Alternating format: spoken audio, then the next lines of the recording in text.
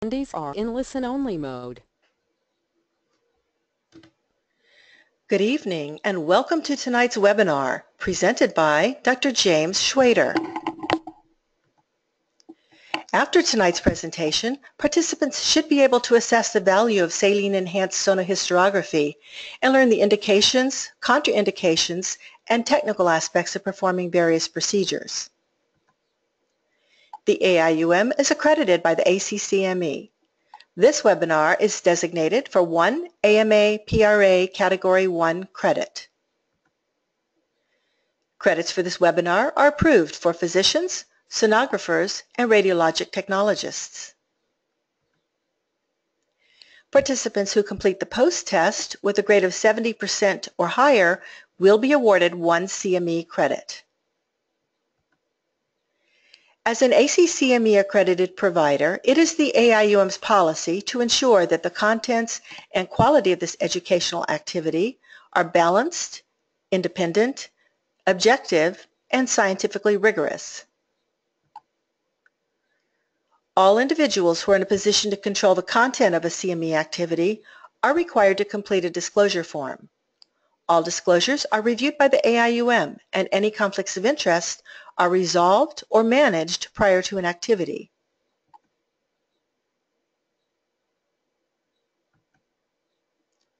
Dr. Shwayder has no disclosures.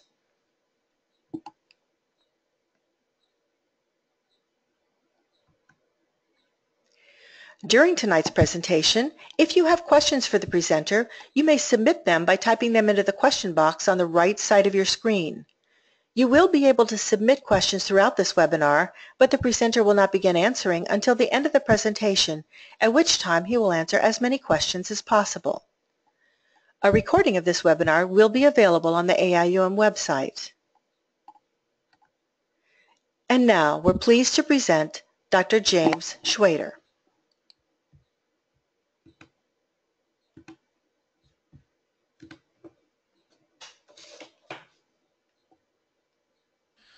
Kathy, thank you very much. Welcome everybody to our seminar on sonohysterography and sonosalpingography. As mentioned, I have no disclosures. And my hope over the next, say, 45 minutes is that we're going to discuss three really relevant areas in ultrasound, that of sonohysterography, placing fluid inside the uterus to assess the endometrium in a more complete fashion, sonobiopsy, the ability to actually do histologic evaluation at the time of sonohysterography, and then sonosalpingography, often called hycosci, which is really the ability with ultrasound to assess tubal patency. So let's start with sonohysterography. What I'd like to cover are our indications, our timing of the procedure, and then how to perform the procedure. And our basic indications are going to be abnormal uterine bleeding as well as assessment of uterine anomalies. I'm going to concentrate on abnormal uterine bleeding. When we look at bleeding, I think we have to break this down into the reproductive age group and the postmenopausal age group.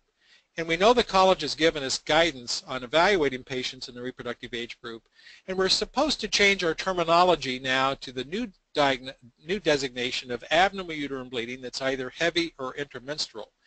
However, we all know with ICD-10 that menorrhagia, metrorrhagia, menometrorrhagia are the accepted terms, so we have not quite graduated to the new terminology. But in the palm coin method, it really gives us an acronym that helps us understand the various causes of abnormal bleeding.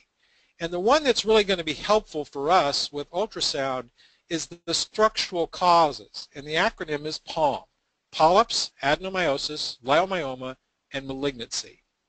And what I'd like to look at is how does ultrasound help us?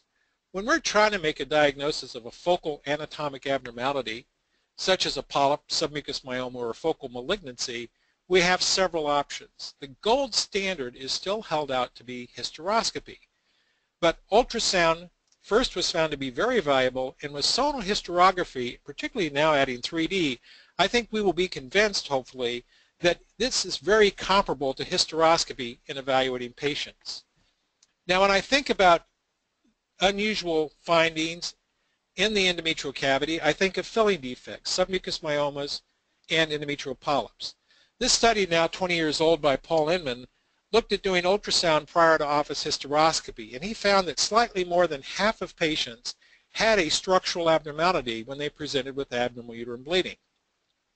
When I was in Denver, a colleague of mine, Buzz Brown, and myself, we had an SIS clinic. This was held on Wednesday, and patients came in. And what we did was replicate this study and found that about a third of our patients had a structural defect on SIS. Now, we then took these patients to surgery and confirmed the findings, which at surgery found that we had perhaps overcalled the number of polyps, with only about 30% of patients having a structural defect. Now, the question is, why did this occur? And this is a really key take-home point. When you do this procedure is very important.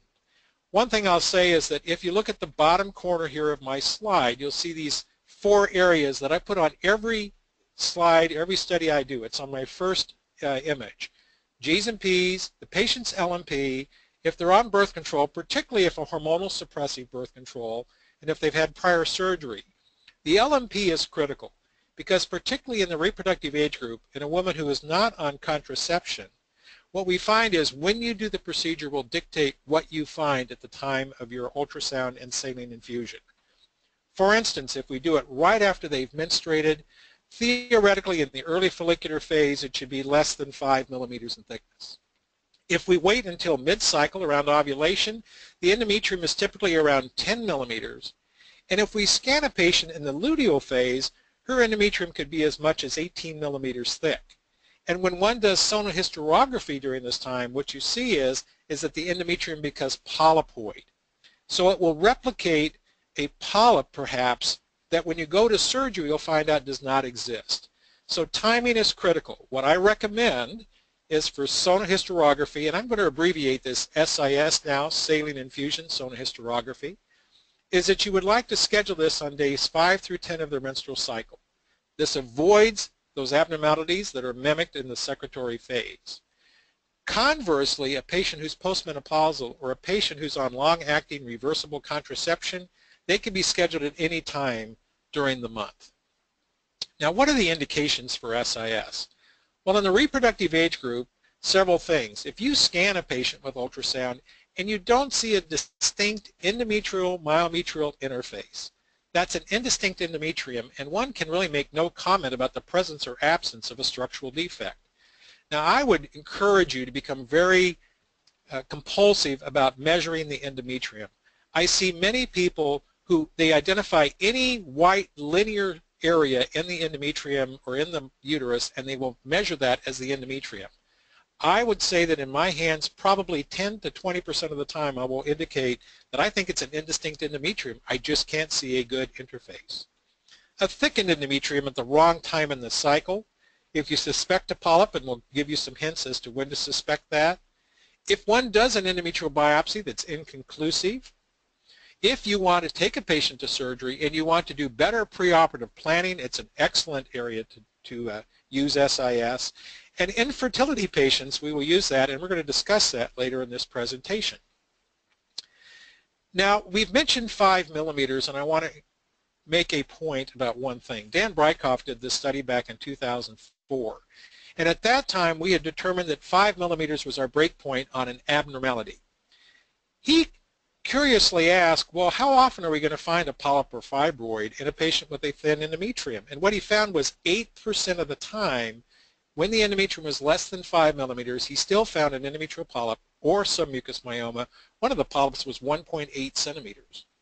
So I believe what we should take home with this, the take-home message is that if you evaluate a patient, elect not to do further evaluation, and they continue to bleed, consider adding SIS to look for a structural defect.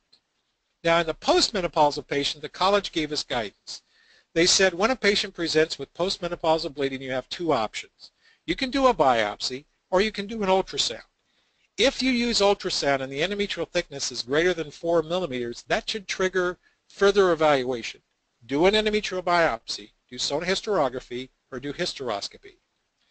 Whereas if you did an endometrial biopsy and it returns tissue insufficient for diagnosis, that's inadequate. You need to do additional evaluation. So when we look at this, we say postmenopausal bleeding, thickened endometrium, tissue insufficient for diagnosis. One thing I'd like to address is what about the asymptomatic patient in menopause who has a thickened endometrium, typically diagnosed as an incidental finding during another diagnostic procedure? Well, let's talk and show some pictures. Here's a patient who's postmenopausal, she is bleeding, and she has an endometrium that I would call indistinct. As we look at this, there is a heterogeneous endometrium. It's possible that we should measure here, but should we measure to here? Should we measure to here? It's difficult to say. In this circumstance, this does not look normal, so let's put some fluid in. And what we see is two significant things. One is we see a focal lesion in the anterior wall right here, but we see asymmetry. The anterior wall is not equivalent to the posterior wall. A blind biopsy does not assure you that you've adequately sampled this area. This patient actually has an area of focal endometrial hyperplasia, which if you biopsy this area may not show up. If you biopsy this area, you will. These are patients when it's a focal lesion. I will tend to take those patients towards hysteroscopy for definitive visualization and biopsy of that specific area. Here's an interesting case. A 58-year-old with postmenopausal bleeding had 3 Pipel biopsies, and they all showed tissue insufficient for diagnosis. She was referred for hysterectomy, and I felt compelled to do an SIS on the patient. We put fluid in, and what it demonstrated was a 1.8 by 2.4 centimeter mass inside the uterus, which clearly is not normal. Now, if we look at the surrounding endometrium, it is paper thin. If one tries to biopsy this area, it will come back tissue insufficient for diagnosis, yet she has a large lesion present. Well, she went to hysteroscopy, and what we see is this fungating lesion. This is endometrial cancer missed with a blind Pipel biopsy. So ultrasound is incredibly helpful in moving towards evaluation. Now, I'm oftentimes asked to do evaluations in patients who have been found to have a thickened endometrium and they're otherwise completely asymptomatic. And there is great controversy among experts as to what to do in this situation. Some advocate, don't worry about it, they're asymptomatic. I try to look at the literature, and this is one relatively nice study in 2009 by Schmidt, where they looked at 300 plus women who had an endometrium that was thicker than 6 millimeters, on average 12. And they did hysteroscopy and DNC in these patients. And what they found was about 75% of those patients had an endometrial polyp, and almost 4% had endometrial adenocarcinoma. So what I will tell a patient is, when you present with a thickened endometrium and you're asymptomatic, these are the possibilities we have. Now, should we pursue further evaluation? And I tend to do that. I have to admit, I will tend to evaluate the patient. Because if I do an evaluation and I see this, she's got an endometrial polyp, her endometrium is quite thin. It's 1.3 by 1.3, 2.6 millimeters total. The polyp is about 1 centimeter in size. And so we have identified this. Now, there are some information which we're not going to cover tonight, but in patients who are significantly older, above 60, if they have large polyps, those are people who may have a little greater risk of malignancy that you may want to look at removing those for definitive diagnosis. So the asymptomatic patient, I think, is becoming more of a challenge for us, and I think knowing the data behind it helps guide our patients as to our further workup and evaluation. Now let's talk about some of the technical aspects of doing sonohysterography. First, I do an ultrasound, and I do a complete ultrasound because that allows me to evaluate the adnexa, the bladder, tubes for hydrosalpinges. It allows me to map out the endometrial cavity and gives me that unenhanced assessment of the cavity. Then one thing I do is I actually measure the cavity length. That's from the fundal endometrium to the external os. The reason for that is that if I use a catheter that has an acorn or a little pyramidal cone, and that's typically the Goldstein catheter, which I will show you a picture of, this will allow me to adjust that so that I avoid touching the fundal endometrium, the top of the fundus, with the catheter. If I look at discomfort at the time of SIS, it is really during 3 phases. 1 is passing the catheter through the internal os. 2 is if the catheter touches the fundus. And 3 is if I inject fluid too rapidly, particularly if I've used a balloon catheter, they will have more discomfort. So let's look at a study. This patient has a retroverted, retroflexed uterus. It has an endometrial thickness of about 9 millimeters. I suspect that she's probably day 12 or 13 of her cycle. If I measure the cervix and then I measure the fundal length at 7.9 centimeters, I will set my little cone around 7 to 7.5 centimeters. Now, once I've done the ultrasound, then I do my pelvic exam. I visualize the cervix. This is when I determine which catheter I'm going to use. If I'm looking for a catheter that will allow me to distend the tubes and get fluid out with sonosalpingography, I will use a balloon catheter.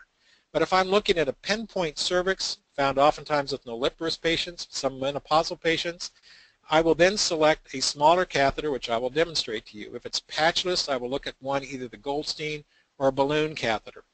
I prep the cervix, typically using betadine or a 4% Ebiclin solution if patients are allergic to iodine. I then connect a 10 cc syringe.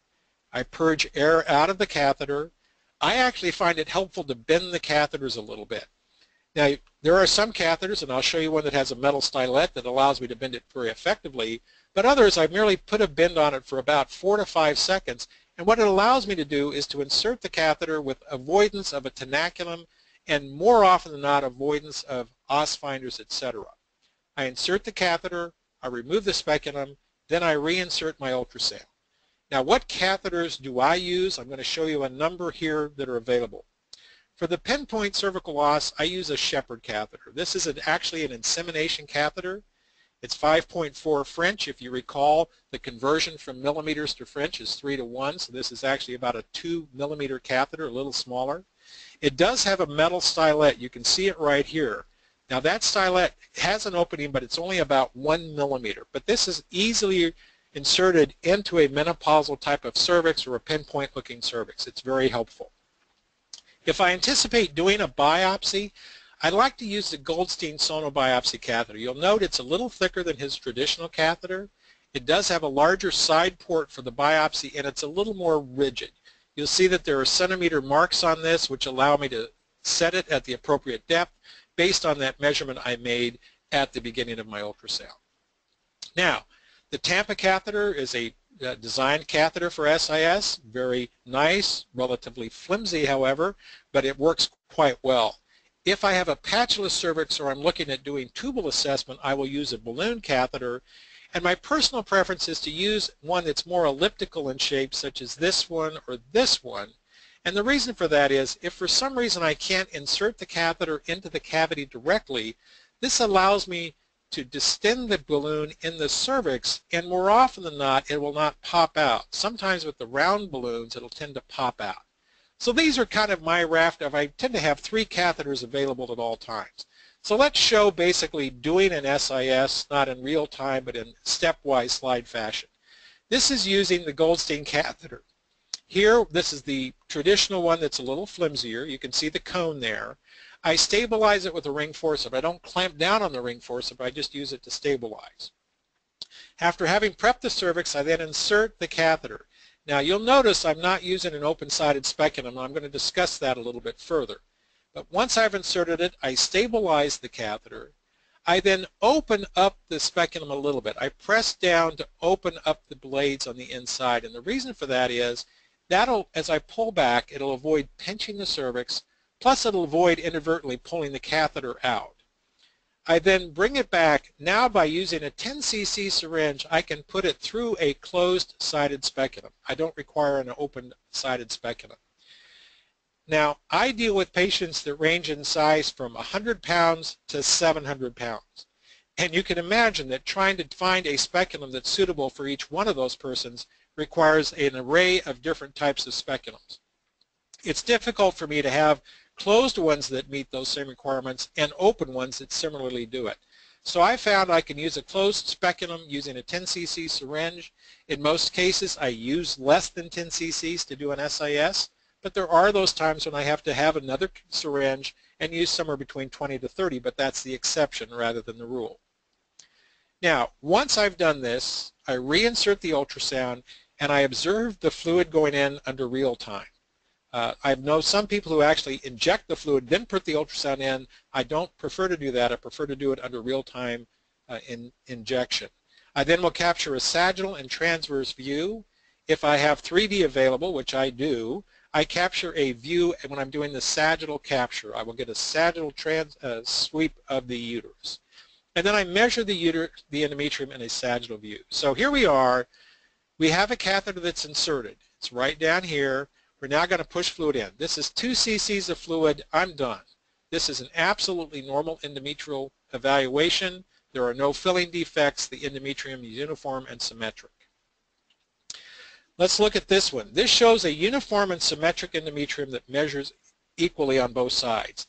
When I put fluid in, I'm looking for two things. One are focal lesions, submucous myomas, polyps, focal areas of thickening. And two is symmetry. I want to make sure that the anterior and the posterior walls are symmetric. If they are not, then we have to realize that a global biopsy will not give us an answer of where the abnormality could potentially be. Now here we look transversely. Again, this confirms that I'm not seeing any filling defects. I'm very comfortable that this is normal. My caution here is don't measure the endometrium in a transverse view, measure it in the sagittal view, because you can get a falsely thickened endometrium sometimes in a transverse view, particularly with a well-flexed uterus. Now I mentioned that there's limitations. Here we're using this Shepherd catheter. It's an insemination catheter. The fluid is going out almost as quickly as it's going in. My options to manage this are the following. One is do a 3D sweep, and I will demonstrate later how a 3D sweep can actually help us. Two is switch catheters. Sometimes I just have to switch catheters. It just didn't work. So just keep it in mind that this is a catheter that I might use a lot, but sometimes I have to resort to another catheter. Now, I briefly showed these kits. Kits are nice. They have everything in them. You see there's a disposable speculum, there are swabs, there may be the catheter, etc. I have three objections to these. Number one is I've already mentioned that this is a one-size speculum. One size does not fit all in my hands. Two is it only includes betadine, and what if they're allergic to iodine? I have to substitute something else. This one does have a catheter, but if it's not the catheter I prefer to use, then I have to get a whole other catheter. Beyond that, these are relatively expensive compared to what I use, which is this. What I have is a sterile saline, I have a syringe that was open sterile, and I have a sterile catheter. The rest of this is a clean procedure. The OS finders I have now up sterile as a separate package. I do not open them all the time. This is my setup regardless of whether I'm using a catheter for SIS, sonobiopsy, or sonosalpingography. So here we're showing it with a Shepherd catheter. Here we are with the balloon catheter. It's exactly the same setup. So it's very easy, very inexpensive. Now, let's go through some more cases. Here's a patient that we're scanning, and the endometrium looks thick. If I were to measure this, I would probably measure from here to here, but visually that looks thick. So we're going to put some fluid in, and what do we see? Well, we see a large endometrial polyp. We see the surrounding endometrium is really quite thin, and we see at the fundus another area where it could be a polyp or could it just be some blood that's collected up there. Certainly this patient is going to be appropriate now for operative hysteroscopy with planned polypectomy. But when we go to surgery, what we're going to find is that we are planning for this with the appropriate equipment, appropriate pump systems, and appropriate preparation prior to surgery. Here's a patient. We're in the transverse view. We can see multiple polyps. We now know when we go in and we see this that you're going to see that this virtually replicates exactly the image we see at hysteroscopy. So this helps us prepare for surgery and what we're going to find.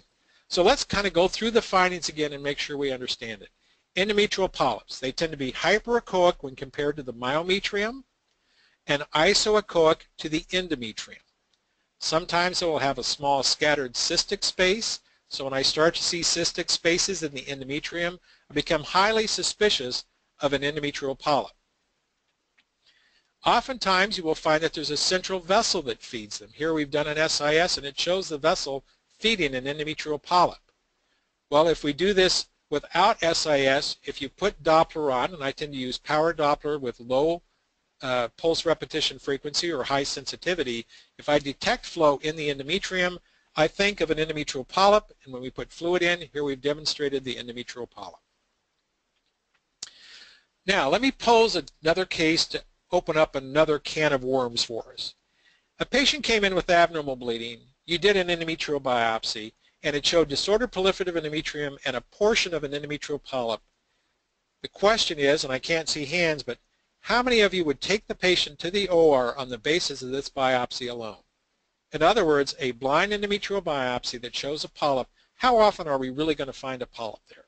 Now, this data I'm going to present to you is not published yet. It's in final preparation for submission, but I thought it would be helpful for understanding. We looked at this in Louisville and reviewed a number of charts with patients who were found to have polyps, and we confirmed these by surgical specimens, etc. So we looked at the biopsy that said polyp, and then we looked at the surgical confirmation. We found that the prevalence of polyps based on surgical confirmation was 30%, similar to that number that Dr. Brown and I found in our SIS study, but slightly higher than what is published in this age group. But what we found was this: the prevalence was 30%. The positive predictive value, in other words, those that truly had a polyp, 51%. The false positives, or those who did not have a polyp, 49%. We're flipping a coin. It's 50-50. Well, we now have felt that based on this, that we typically do not take patients to the OR based on the biopsy only, because half of the time we're going to look in and there will not be a polyp there, and we subjected the patient to surgery, the cost of surgery, the loss of time from work with a negative finding. So we do tend to look at evaluating the patients. Now, here's a patient with a thickened endometrium. We put Doppler on and we see that there appears to be flow in the cavity. I now have a high index of suspicion for a polyp. We put fluid in. Now we know she has an endometrial polyp. This is someone on this biopsy alone and this finding on SIS. We take her to surgery now for definitive surgery with a hysteroscopic polypectomy. Now, what about 3D? And for those who don't use 3D, this is a great place to start to use it. 3D offers us the ability to acquire a volume at which we can reconstruct images after the image is complete, after the exam is complete. I typically do 1 to 2 sweeps to garnish information. Now, let's show this case, and I think you'll see how helpful it can be. This 57-year-old presents with postmenopausal bleeding. She's had a prior tubal ligation. She has no hormone therapy, and just her prior surgery is noted. We look with the ultrasound unenhanced, and I think we would all agree this endometrium looks thick. It looks thick to me. Now, I've measured from the fundus to the external os. This is a ballpark. It's not a sweep in the curve, but it's about 7.5 centimeters. This is because I'm in preparation. I probably will want to do a biopsy on this endometrium. Now we look and actually measure the endometrium at 23.6 millimeters. This is clearly thick for a postmenopausal patient. Now what we're going to do is to look in real time. And as we look, what you see is it appears to me that there is a lesion within the endometrium. Maybe it's even a submucous myoma from looking at it, but it certainly appears to be a lesion within the cavity. Now, this is convincing. When we put Doppler on, this is fairly convincing for a central vessel that's feeding what appears to be now an endometrial polyp. Well, now we're going to put some fluid in to confirm this. And as we put fluid in, you're going to note that the distension of the cavity is very limited. Well, I've taken a 3D sweep of this, and what you'll see is what information can we learn from this 3D sweep?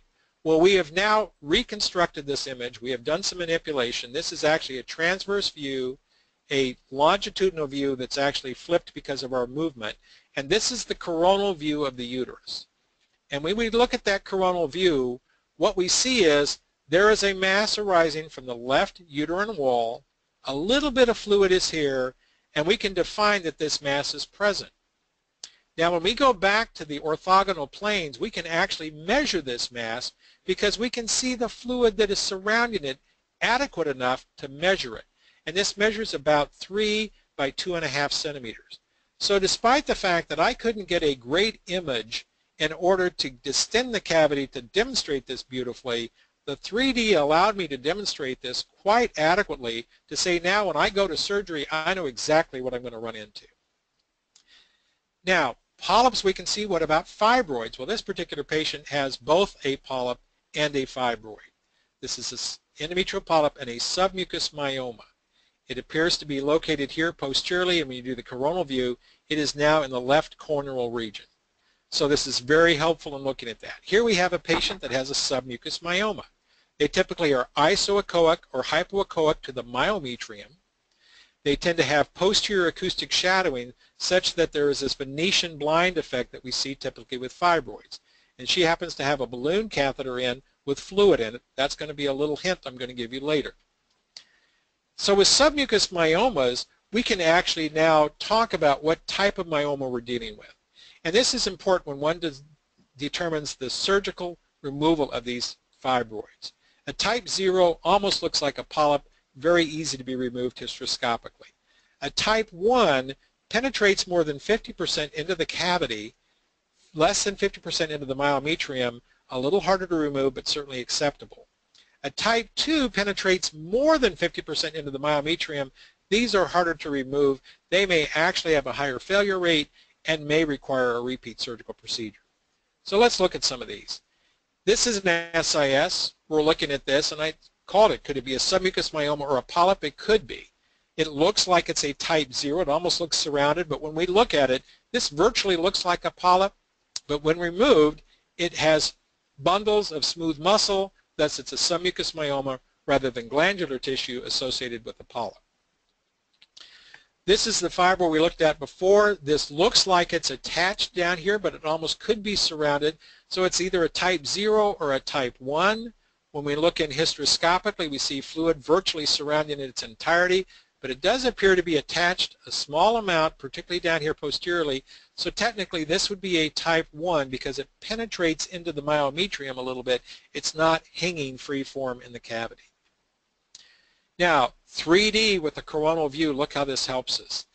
Here we see a myoma in the lower uterine segment, which looks like it's penetrating the myometrium, but you can see that the endometrium surrounds it entirely. So this is technically a type 0 myoma. This, however, we can see the endometrium surrounding this, but it penetrates more than 50% into the myometrium.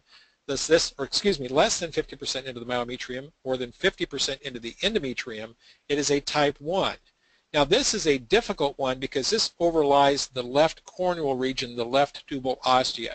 If this were an infertility patient, you would have to counsel the patient that removal of this myoma could render her left tube non-functional. So this is very critical. Now in Brazil, they've actually come up with a classification system to categorize myomas on their ease of removal. And so when we look at this, here's an SIS. We have a type 1 myoma, submucous myoma, but they've gone further. They said, let's look at it more carefully. Yes, it's a type 1 myoma. It measures about 3 centimeters in size, so we'll give it a score of 1. It's in the middle of the cavity. We'll add 2, so now we're up to 2. At the base of it, probably about 2/3 of the base is involved. Now we're about 3, and it penetrates less than 50%. It's a 4. This is ranked as a low complexity hysteroscopic myomectomy. So this one should be able to be done fairly easily. If we look at this patient, this 61-year-old who presents with postmenopausal bleeding, you note she has several major medical conditions, not only the hypertension or MRI and her CVA, but she also has coronary artery disease and is scheduled for a bypass. And oh, by the way, she's got a BMI of 48. So this is a patient that if my preference is, do I need to operate on her? And if so, can I wait for her bypass to be done? So we do an SIS, and what we see is, this is a sagittal view. We can see the fluid coming up over a mass inside the cavity. In the transverse view, now it looks like the fluid surrounds it almost in its entirety, but it looks like it's connected here. What we see now is if we look in the coronal view, look how nicely we demonstrate a submucous myoma arising from the fundus. It penetrates somewhat into the myometrium. The surrounding endometrium is paper thin. This measures about 3 centimeters in size. We did a biopsy. The biopsy showed atrophic endometrium. Her bleeding is coming from this submucous myoma. So we can now elect to allow the patient to get her coronary bypass done. Assuming she recovers from that fully, now we can move to treatment of her abnormal bleeding in this situation. So if we were to score this, this measures 3 centimeters, 1. It's in the upper part of the uterus now, that's 3. The extension of the base up maybe a little more than 2/3.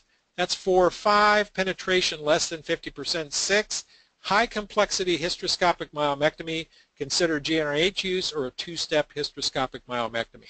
So this is helping them predict how easily they can remove these myomas. Now, in our acronym we had adenomyosis. How does SIS help us? Well, adenomyosis is really a clinical diagnosis in large part due to dysmenorrhea and menorrhagia. It's present in a lot of patients and certainly a lot of hysterectomy specimens. But if you look at ultrasound diagnosis, this is Brian Bromley's study from 2000. And I use this a lot because if you get 2 out of 4 of these, you have about an 85 predictive value in finding adenomyosis. The ones I find most useful are the enlarged globular uterus and the heterogeneous myometrial ecotexture or inhomogeneous ecotexture. Note small cystic spaces in the myometrium and an indistinct myometrial interface. Her study said stripe, so that's why I use the term stripe, but we prefer myometrial interface. And this is what it looks like. The heterogeneous myometrium or inhomogeneous myometrium. A globularly enlarged uterus. If you were to measure this uterus and it measures 12 centimeters and you don't see any definite fibroids, that would raise my index of suspicion for adenomyosis. Here we see small cystic spaces, and over here it's hard to define where is the endometrium, where does the myometrium come in. As the endometrium invades the myometrium, we lose that distinct border. So let's look at this case. This is a case with adenomyosis. This has one of the minor criteria, and that is asymmetry of the myometrium. Here we see heterogeneous myometrium.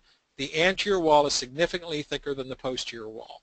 The endometrium measures 5 millimeters. Now, we're going to do an SIS. This is a sagittal view. And I want you to notice this little indentation going up into the myometrium right here. There we go. Now, let's look at a transverse view of this. As we look transversely, look what happens. By inserting the fluid, we are naturally forcing fluid now into this invagination and filling a small cystic space, which is an island of glands in the myometrium. So when we look at this, it's understandable that if you do an endometrial ablation in a patient with this adenomyosis, the chance of treating that glandular area that's in the myometrium is quite limited. So these patients are going to be subject to a greater failure rate. And here we see it again in a transverse view. What we see is this very nicely demonstrated island. And note that we're trying to measure this thinking it's almost an intramural myoma, but you don't have all the characteristics. Look over here. This does not look like that typical myoma. It's only after we added fluid in that we thought we could see this. This is actually an adenomyoma. One does not want to pursue removing this in an individual state. And a little hint, when I'm doing SIS, particularly with the balloon catheter, if I cannot distend the cavity, I worry about cancer. This is not uniform, but if I have someone I can't distend the cavity, it starts to raise my index of suspicion for cancer. So my pearls, fill the balloon with fluid, infuse the saline slowly, particularly if they've had a prior tubal, and then reduce the fluid in the balloon, and as you withdraw the catheter, inject a little saline to help evaluate the lower uterine segment and the cervix. The Goldstein catheter, stabilize the acorn before you remove it. Don't allow the speculum to close as you withdraw it, and then remove your probe before removing the catheter itself. Do not forget your abdominal probe, particularly in patients with a midplane uterus or an enlarged fibroid uterus. You may find that when you do SIS, the cavity is much higher than you anticipate, and that you can see very easily with an abdominal probe. How good is this? It's almost equivalent to hysteroscopy. So I can't say it's perfect, neither of them are, but very close. Plus SIS allows you to evaluate the adnexa and the bladder at the same time. It's notably better than just ultrasound alone, but it does not allow us to diagnose hyperplasia or cancer, which is then why we need to do sonobiopsy. And what sonobiopsy is really using the catheter we use for SIS to obtain our biopsy. It's a one-step procedure. Now there's 2 catheters made for this specifically. The Bernard-Lecaroux is a modification of the Pipel, which uses a Luer lock connector. The Goldstein sonobiopsy catheter we've already described. It's a little thicker than the normal catheter, has a little wider side port. The setup is exactly the same as I used before. Now, here we're measuring from the fundal endometrium down to the external os of the cervix. It's 6.3 centimeters. I would set my little pyramid, my little cone, at 6 centimeters. After I've done my SIS, I evacuate fluid. I discard that fluid. I hook the syringe back up. I pull back on the plunger to create suction, and then I use that catheter just as I would a pipelle. I move in and out and rotate 360 degrees to get my sample. So let's look at this. Here's another patient. We could barely distend the cavity, but you'll see in the coronal view there are no intracavitary lesions. The endometrium is uniform and symmetric. We're now going to do a biopsy. And what you'll see here under direct vision, we can actually do this biopsy. You'll see the catheter go in and out. We are rotating at 360 degrees. So we can get a very good specimen comparable to a pipelle-like biopsy instrument. Here we have another one. We infuse the saline. We're now going to use the Shepherd catheter in this case, and what you'll see is this one's very easy to see because of the insert, the metal insert.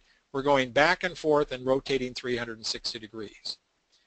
Now let me show you another one. This patient has a retroverted uterus, multiple cystic areas in where the endometrium ought to be, and the endometrium is thick at 19 millimeters. We put fluid in, and it confirms the presence of a polyp measuring 3.3 by 1.9 centimeters. But before I take this patient to surgery, I want to make sure that she does not have endometrial hyperplasia with atypia, etc. So I will do a biopsy. And this shows us doing the biopsy. This is a retroverted uterus, so the catheter goes into the anterior wall. We are rotating this 360 degrees, and you'll note that it's not moving to the other wall. Now that's understandable. You have a polyp in the way. But if you do this under direct vision, what you'll learn to understand is that despite rotating these in a 360 degree fashion, you do not sample the other endometrial area. My pearls for success here: measure the lengths from the external cervical os to the top of the uterine fundus. Evacuate as much fluid as possible. If you use saline, it does not impact your histologic specimen. You rotate the syringe 360 degrees, move it in and out when you're applying negative pressure. And then after you've gotten the tissue, place it into the formalin and then flush your catheter with the formalin to get all tissue out. Now, how well does this work? This interesting study out of New York last year looked at over 600 patients. You'll see the indication. Most were postmenopausal bleeding. Here's that 15% with a thickened endometrium. They had two methods, a simultaneous and a sequential method. The simultaneous meant that they did an endometrial aspiration in all cases.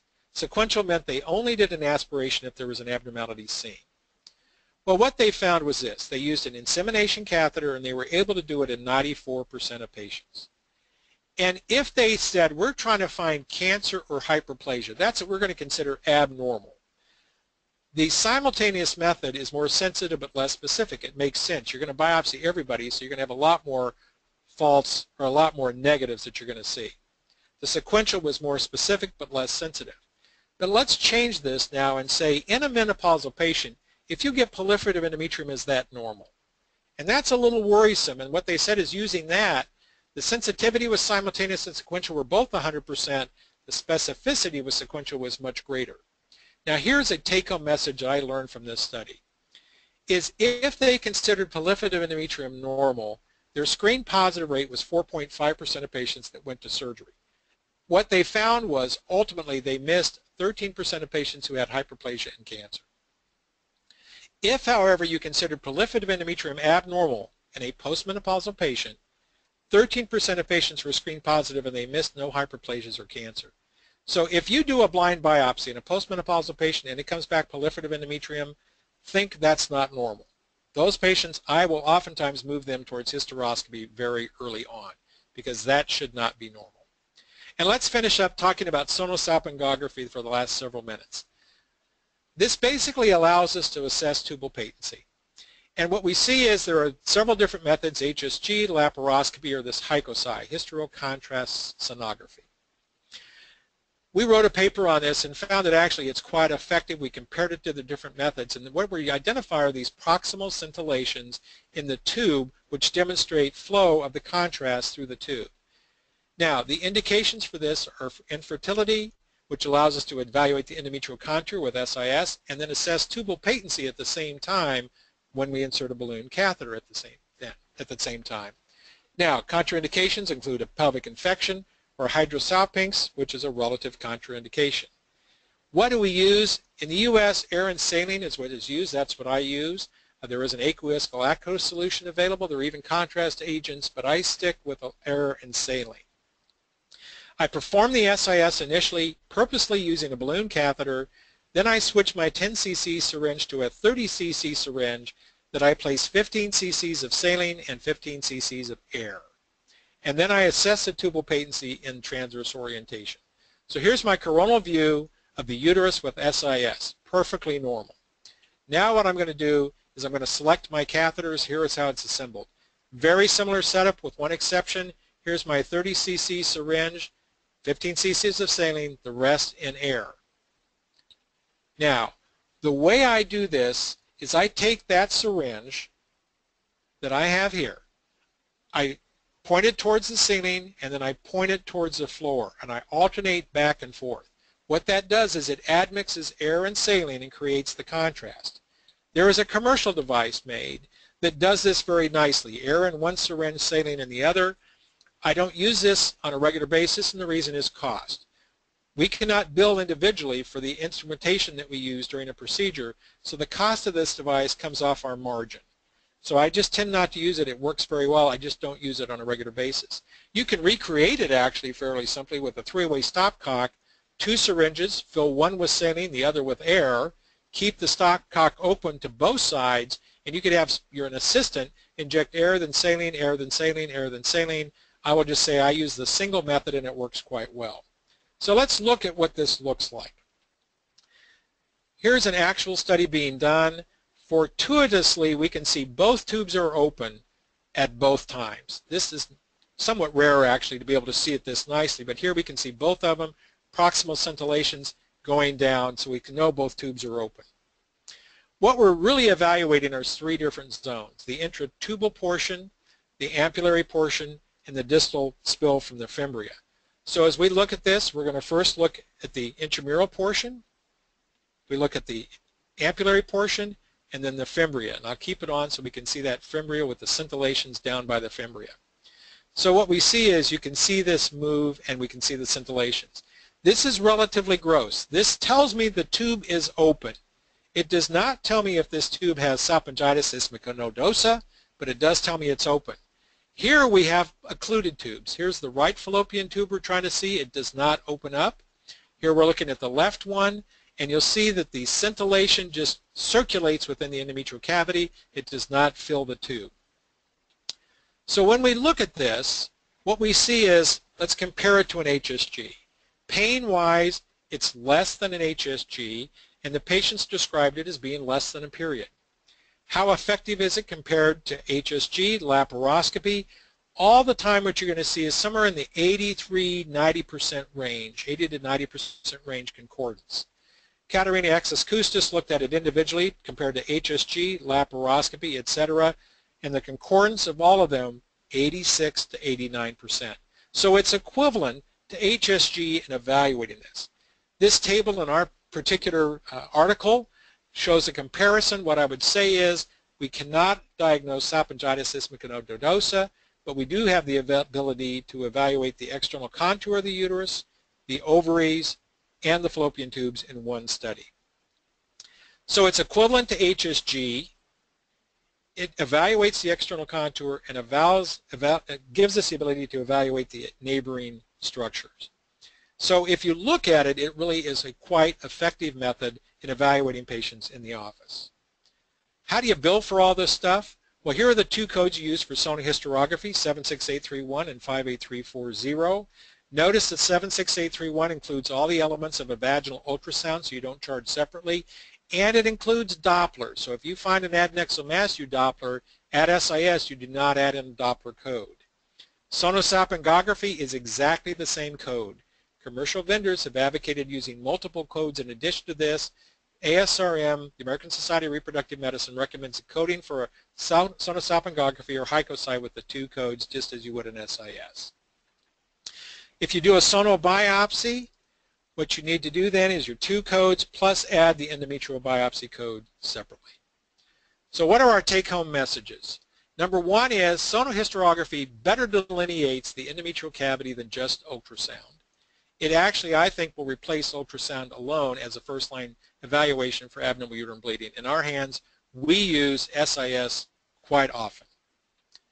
Sonobiopsy allows a one-step procedure for complete diagnosis of abnormal bleeding, and sonosalpingography is essentially equivalent to HSG, but gives us the opportunity to evaluate not only tubal patency, but external uterine contour and the adnexa.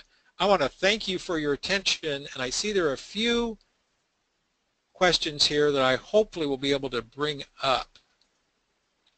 Let's see, I'm having troubles reading this a little bit. Look for, okay. I may have to ask you to read them to me, Kathy, because I can't see them on my screen. Sure. One question we have is, well, we got greetings from Mazatlan, Mexico, which is lovely. And then a question. Thank you very much. Yes, and then a question. Okay. Do you check consistency of lesion with water-filled balloon to differentiate polyp and fibroids? That's an interesting question, and the answer is I do not do it with that. Actually, if I do that more with a Shepherd catheter or the Goldstein catheter, because you can touch it directly and see if there's a consistency that's different. The problem with the water-filled balloons is that they don't move in and out as easy. They will move in and out, but you don't get the tactile sensation. The catheter is much more flexible, and you kind of require a little more rigid one. So you can do that. I do most of my differentiation based on, is there Doppler flow in a central vessel, which would imply a polyp. If the flow is lateral, it's a myoma. And two is the echo density, does it appear to be that of a myometrium or of the endometrium? Thank you for that question. Okay, and here's another one. In case of hydrosalpinx, we can push fluid to the tube. Does it mean tubes are open or functional? So if I'm understanding this correctly, in the case of a hydrosalpinx and you're able to push fluid and it spills at the other end, it means the tube is patent, but is it going to be functionally active? And I would suggest to you that it's not. My routine is that when I do my screening ultrasound, if I find a hydrosalpinx, I do not proceed with sonosalpingography immediately. I give that patient short-term prophylactic antibiotics before and after the procedure, very much as I would after an HSG. But I think in today's world, what we see in fertility is if you see a hydrosalpinx, more often than not, particularly if they're progressing towards IVF, we'll remove that tube because the hydrosalpinx tends to reduce the pregnancy rates following assisted reproduction. Okay, and another question. Do you ever need to use an ALICE or a tenaculum during the procedure? I will make a short answer and say yes. I rarely use it, but yes, I do. And I'm embarrassed because yesterday 2 times I had to use an ALICE clamp. So yes, I do have to use an ALICE clamp or a tenaculum, but I try not to do it initially. There are those patients where there is a little more movement of the cervix, if you will. You try to insert the catheter, it moves away from you. The thing I found very effective, and I do this with my endometrial biopsies as well if I am using a pipelle, is I actually bend the catheter, and the advantage of the ultrasound ahead of time is you get to know if this is an antiflexed or retroflexed uterus, and you can oftentimes guide it in. What I do is I put the catheter in until I meet a little resistance, and if I don't pass the resistance, I just rotate the catheter a very small amount, and sometimes that'll redirect it the way you need to. If that doesn't work, I will then get an os finder to try to dilate that a little more. If that doesn't work, then I use a tenaculum or ALICE clamp, stabilize the cervix, and insert. Thank you for that question. Okay, and how do you perform SIS when you know that the patient is being sent for congenital uterine anomalies such as uterine septum versus bicornuate uterus? This is a great question. First thing I do is I scan the patient unenhanced and use 3D liberally. This is a place 3D is incredibly valuable to this. It is as effective as MRI in defining the type of anomaly you have. The next thing is that if you have a septum, you can put in a catheter in and you will be able to demonstrate both cornual regions as well as both tubes without any difficulty. If I have a complete division all the way down, then I have been known to put a catheter in each cervical os to demonstrate what each cavity looks like, or if I want to demonstrate tubal patency. So you will demonstrate and identify the anomaly based on your screening ultrasound in 3D, and then your SIS will depend on if the lower uterine segment and cervix are divided or if they're unified. Okay, and do you agree that an ultrasound characteristic of adenomyosis is increased anterior blood flow with color Doppler? Boy, my other side of me, the attorney comes out and says, my gosh, I just got to ask a loaded question. One of the things in a minor category you see is that you do see increased blood flow sometimes with adenomyosis. And as opposed to seeing the arcuate vessels that are surrounding the endometrium, what they do is they pierce through usually at right angles. So it can be associated with that. One comment I might make is I have many people ask, well, why don't you get an MRI?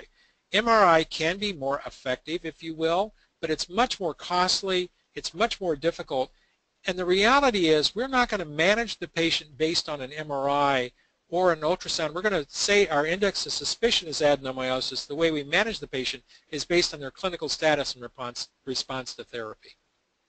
Okay, thank you. And would you recommend SIS over plain ultrasound for all patients with AUB? I would recommend a screening ultrasound for all patients and then an SIS if indicated. And how do I go with if indicated? If they have a thin endometrium, particularly postmenopausal, I may elect not to do it initially, less than 4 millimeters. If they persist on bleeding, then the answer is yes, I resort to that, because those patients can have an increased risk of malignancy, about 10%, and they can have the presence of a polyp or myoma even with a thin endometrium. In the reproductive age group, in those patients, I think it's a little more difficult to see. We saw Dan Brykoff's study that said 8%, even less than 5 millimeters, have polyps or fibroids. So I liberally go to SIS in the initial evaluation. If there's any evidence that the endometrium is thickened or it's indistinct or there's an endometrial-myometrial interface is difficult to identify, I will then go to SIS for more definition. Okay, great. And that looks like the last of our questions. So I want to thank you very much, Dr. Shwayder, and thanks to everybody who participated in tonight's webinar. Everyone, please remember to complete the post-test and the activity evaluation. We hope you enjoyed this evening's presentation and will join us again for future webinars. Good night, everyone. Have a great evening. All righty. Thank you.